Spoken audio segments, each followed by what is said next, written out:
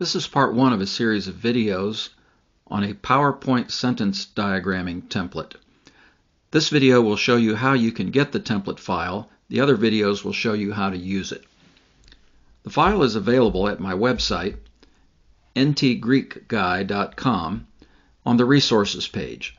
Now, those of you with eagle eyes may notice that resources is misspelled in the URL.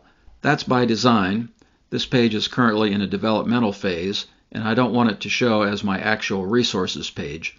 When it's all finished and released, that will be spelled correctly. There are two ways you can get the template file. One is just to click to download it. The other way is to click a link that will allow you to download the template file the same way you would download the sentence diagrams that are for sale on my website. I provided this just so you could sort of have a trial run at the purchase process in case that would be helpful to you. For most people, just clicking to download the PowerPoint file would be the simplest thing.